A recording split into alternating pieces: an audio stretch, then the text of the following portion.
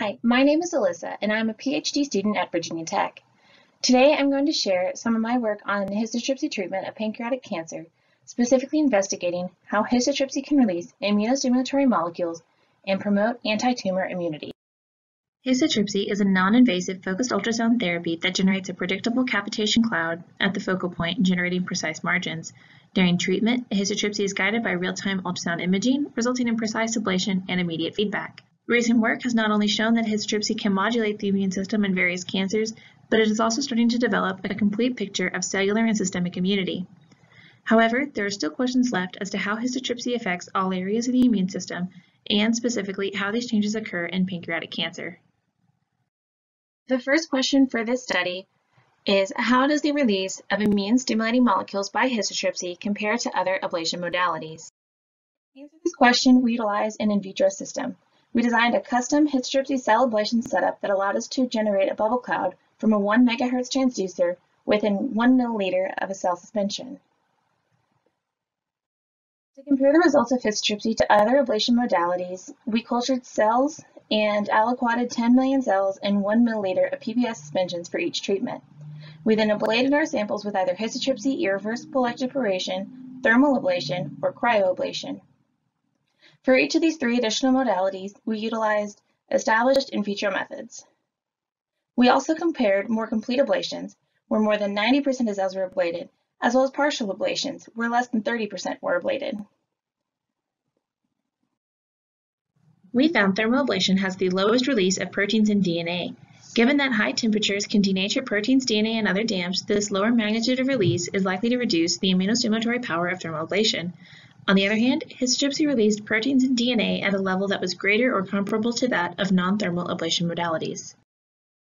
Beyond establishing that damps are released, we wanted to establish that potential antigens and DNA released were intact and identifiable.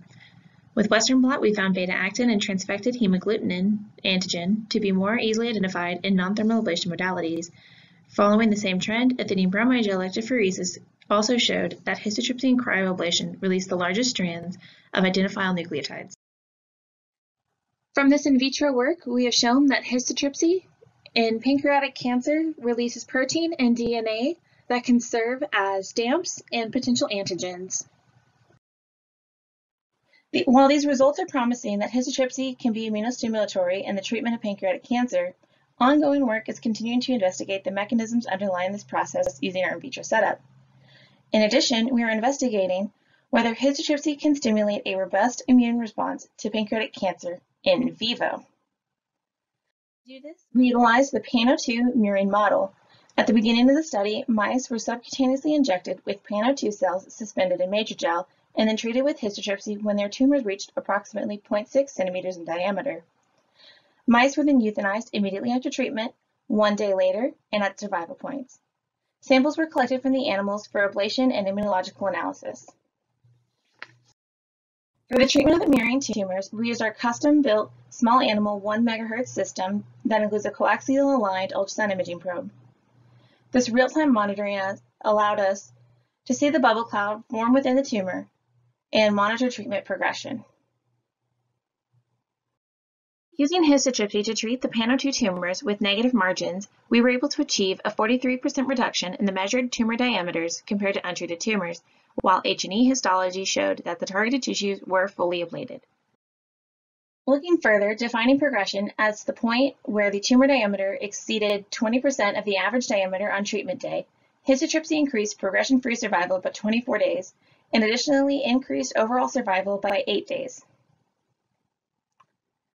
With this model, we have also found that histotripsy treatment increases anti-tumor T cell population. At 7 days after treatment, there was a significant increase in helper T cells within the treated tumors and a notable increase in CD8 T cells at 14 days. Additionally, there is a significant decrease in the anti-inflammatory T regulatory cells at 14 days after treatment. The long-term decrease in T regulatory cells, along with the decrease in macrophages and myeloid-derived suppressor cells, indicates a potential shift to a hotter, more inflammatory, anti-cancer tumor microenvironment. Based on the work that I have shared today, results show that histotripsy releases immune-stimulating molecules comparable to IRE and cryoablation. From the initial in vivo work, we also showed that histotripsy treatment of pancreatic tumors can shift the tumor microenvironment to be more anti-tumor.